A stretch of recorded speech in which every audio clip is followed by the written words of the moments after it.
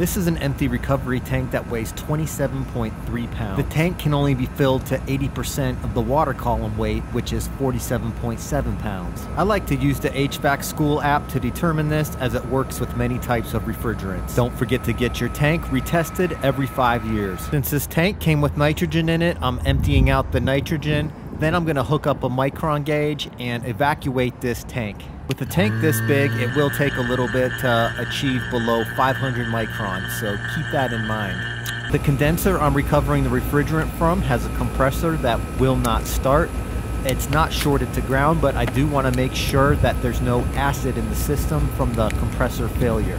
I want to make sure that I don't mix dirty refrigerant with clean refrigerant in a recovery tank, so this is why I do the acid test. This refrigerant I can label clean. I didn't have all my tools on me today, but I do have my valve core removal tools. I will be removing the valve cores from the suction line and the liquid line to speed up the recovery process. While I am using 1/4-inch hoses from my manifold gauges, it's not optimal, but it will work and it will recover all of the refrigerant.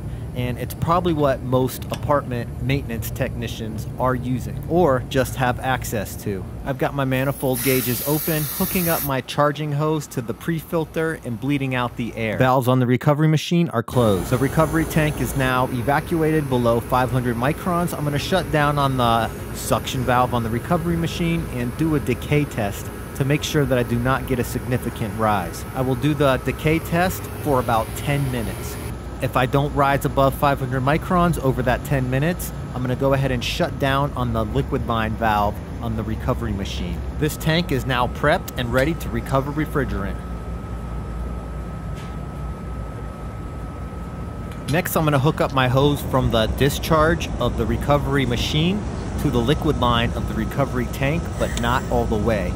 Then I'm going to open my valves to bleed out the air in that refrigerant hose and recovery machine. Next, I'm going to slap that recovery tank onto my refrigerant scale. Then I'm going to zero out my refrigerant scale. Now everything is set up just like the drawing in the RG3 recovery machine manual. Next, I'm going to open up my tank valve and then turn on the recovery machine and start pulling in the refrigerant to the recovery tank. Then I'm going to monitor my refrigerant scale to see the speed and the amount of refrigerant that I'm putting into that recovery tank. When my suction pressure drops and starts getting pretty low, I'm going to go ahead and shut down on my liquid line valve. Then I'm going to shut down the recovery machine. I'm going to close these valves. Then I'm just going to move the hose over to the vapor side of the recovery tank. But I'm not going to put it on all the way. I need to bleed this air out of this hose.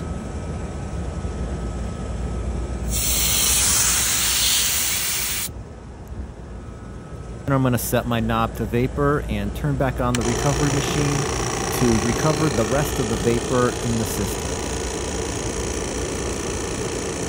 I'm now at a little over 4 pounds of recovered refrigerant and my suction pressure is at 0, so I'm going to shut down on my recovery tank. Then I'm going to shut down on my recovery tank valves and turn the machine off. I've got all of the refrigerant out of this system now. I'm going to cap that line dryer, and I'm also going to label this recovery tank so it doesn't get mixed up with other refrigerants or dirty refrigerants. Thanks for watching.